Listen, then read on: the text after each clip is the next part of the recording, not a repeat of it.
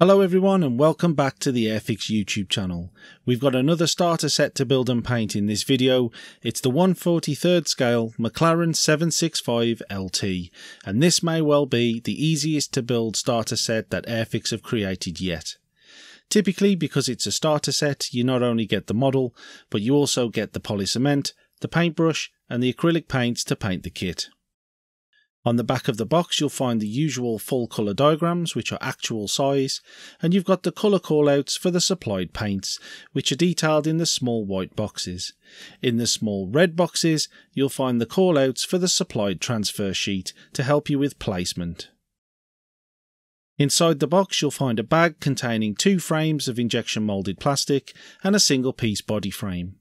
In a separate bag inside this, you'll find a clear part which handles all of the windows and the windscreen for the car. In the smaller bag you'll find the 4 Humbrol acrylic paints to paint the model and a tube of polycement to glue the kit together. And there's a number 2 sized Humbrol Airfix paintbrush supplied with the model as well. The supplied transfer sheet covers all of the badges for the model, as well as a small detail for the centre console screen. And there is of course the instruction manual, which details the full construction process and should be read in full before you go ahead with your project, just to make sure that you don't build this out of sequence and there aren't any parts that you can't get access to later. There's also a before you start guide included, which details the common tools and techniques used to build models. Of particular interest is step 1, which is to wash all of the parts with soapy water. We'll be carrying out this step before we start our build. The basic toolkit that we'll be using to build the kit comprises of a set of cutters to remove parts from the frame, a modelling knife to trim away any excess plastic left behind, a modelling file from the Humbrol toolset to sand the plastic smooth after removal, and a set of tweezers to help when applying the transfers. This is a very basic toolkit, well within the reach of even the most novice modellers.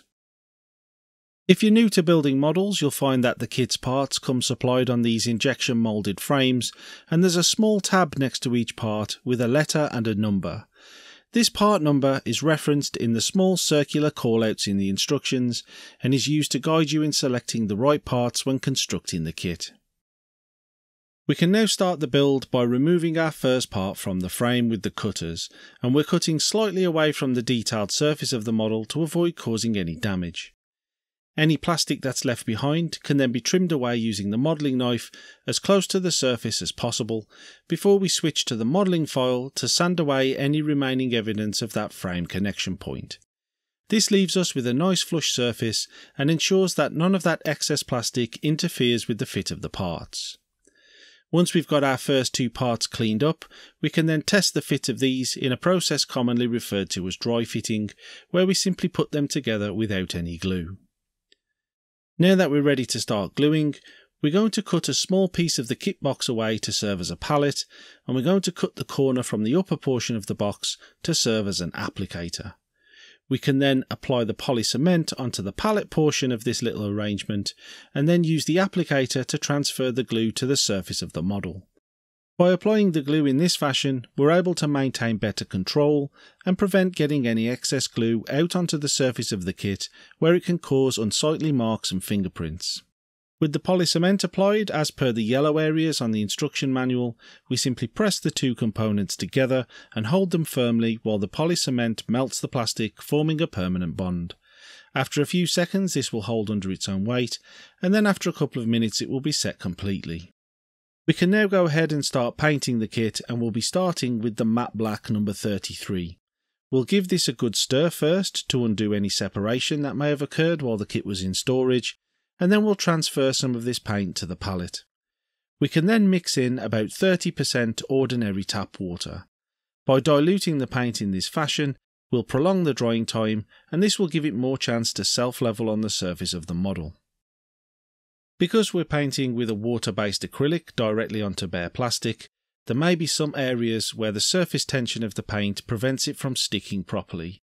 In these areas, we'll use short, fast strokes of the brush to overcome the surface tension and just try to get our initial layer of paint down all over the model as smoothly as possible. Thinning the paint with water does reduce its opacity somewhat, So our initial coat will look streaky and not have good coverage. So we'll allow it to dry fully and then go ahead and apply a second layer. This is building up a good strong base coat for the next step, which is to use the number 21 gloss black. We'll prepare this in the same fashion with a good stir and then add 30% tap water, and then we'll paint the areas which are called out with number 21 in the instructions. This is mainly the visible areas, such as the air intakes and the front and rear valance. We'll paint the brake discs while they're still attached to the frame, as this helps with handling and also to keep the parts organised. After a couple of coats of matte black on the brake discs, we can then switch to the gloss red paint supplied with the kit and just pick out the brake calipers. Because the plastic is orange, the red covers easily, so this step only takes a couple of minutes. We can then snip the brake discs from the frame when we're ready to attach them to the model. After snipping away with the cutters, the modelling file will reduce any excess plastic left behind, and then we just need to use the paintbrush to touch in a little bit of matte black to cover up that bare plastic. After dropping the axle into position without any glue, we'll add some polycement where shown in the instructions, and then push the brake disc into position, holding it for a few seconds for the glue to do its work, and then repeat that on the other side before moving on to painting the interior. We're going to do the same thing that we did on the lower part of the car and start with a couple of coats of matte black which has been diluted with 30% tap water. This is to build up a strong black base coat for the gloss black which comes later on. We've left the interior components attached to the frame for ease of handling, and we'll go ahead and apply 2 coats of matte black, allowing the paint to dry fully between coats, and that will give us a nice strong black base coat for us to then start applying gloss black over the top. The gloss black has been prepared in the same fashion with a good stir and then 30% tap water, and we'll apply 2 or 3 coats of this over the matte black just to build up a good shine. While that's drying, we'll go ahead and remove some of the matte black paint from the lower portion of the car just to allow the polycement to get through to bare plastic to provide a good join. We can then add some polycement to the lower portion of the interior tub, and then once we've applied our glue, we can press this into position and hold it for a few seconds to let the glue take hold.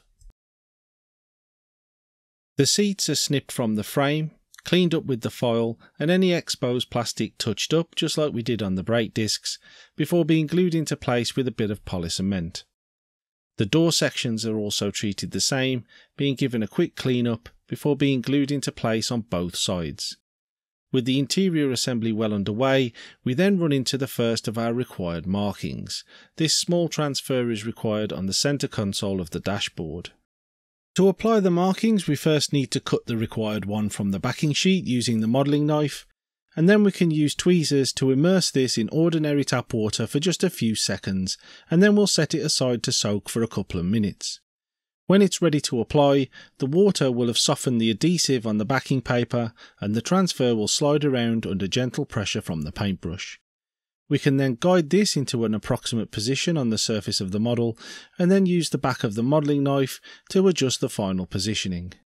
When everything's right where we need it, we can soak away any excess water using a small piece of tissue and the marking is applied. After completing the dashboard by adding the steering wheel, we can then glue the whole dashboard assembly into position, completing the interior. Moving on to the exterior of the model, there are some small inserts for the front wheel arches, which we removed from the frame, cleaned up and glued into position using the techniques that we've already showed so far. When it comes to adding the doors, these are the most visible glue joins on the whole kit, so this time we took great care to concentrate the polycement towards the inside face of the model, so that when the two parts are squeezed together, any excess glue won't bubble out onto the detailed surface. This way we were able to get a nice clean join and complete the body shell.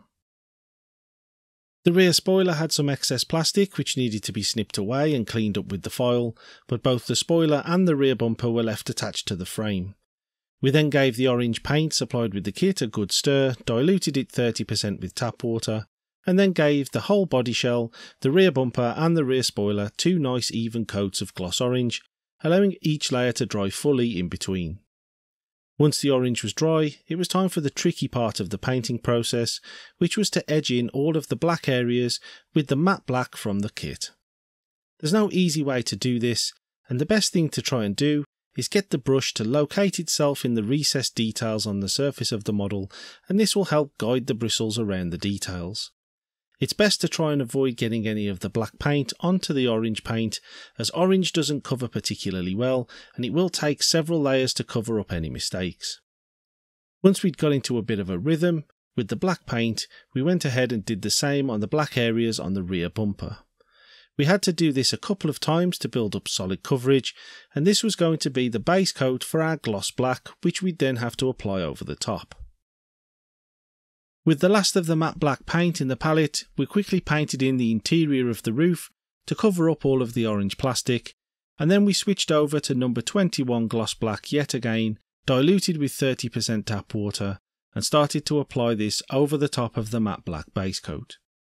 We need to add 2 coats of the gloss black to build up a good shine, but because we've got that base coat down, adhesion isn't a problem and we can use it as a good guide to follow, so it wasn't as tricky as it was to paint the black areas in the first time around. We also painted in the top half of the mirrors with gloss black and then moved on to the windows. Any excess plastic was trimmed away first with the cutters, and then we used the modelling file to clean up the locating tabs to make sure nothing interfered with the fit. We then put some tissue down on the bench to protect the paint on the roof, and we added polycement to the locating points where the tabs on the clear part would fit into place. Once the polycement was added, we carefully manoeuvred the glass section into position and then pushed down firmly until we hear the click of the windows locating into the side of the bodywork. Once the glue is fully cured, we just need to paint in the frames around the outside of the windows, and for this we'll be using a base coat of matte black yet again, and then 2 layers of gloss black over the top. Using the raised details moulded into each window as a guide for the brush, we'll carefully block these areas in, but if we do make any mistakes, we have the advantage of being able to carefully scratch the paint away from the clear parts with a cocktail stick.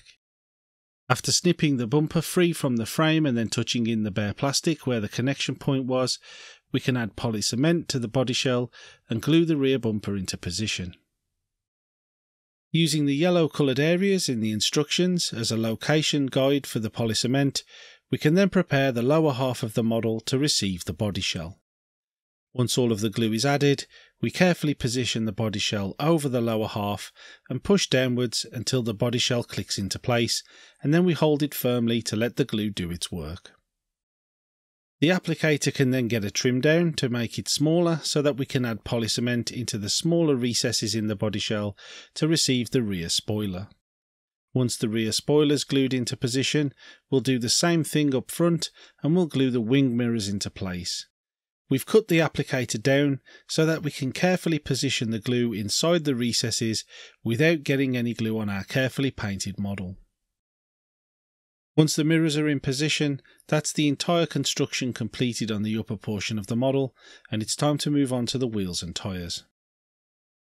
Cleanup process is exactly the same as we showed earlier in the video, with each of the components being snipped away and then cleaned up.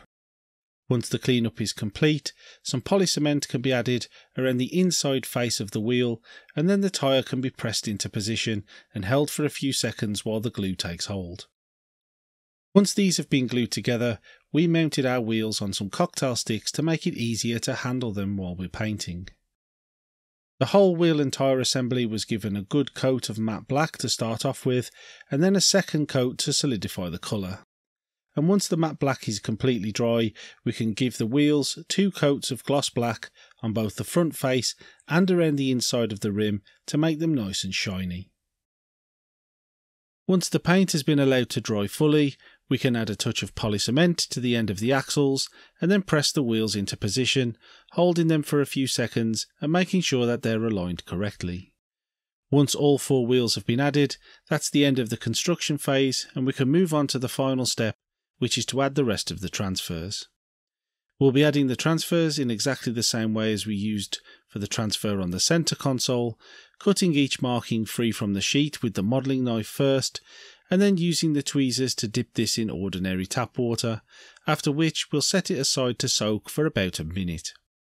Once the transfer is ready to use, it will slide around on the backing paper using the paintbrush. The marking can then be slid onto the surface of the model in the approximate location it's required, and final positioning carried out using the back of the modelling knife. Once it's in place, a small piece of tissue takes away the excess moisture and the marking is complete. There are a few markings to add on this model, so we're not going to show each one in the video, but the process is exactly the same, and once we've finished adding them all and they've all been allowed to dry, that completes the build of the McLaren 765LT starter set from Airfix, and we can go ahead and pop this one on the shelf.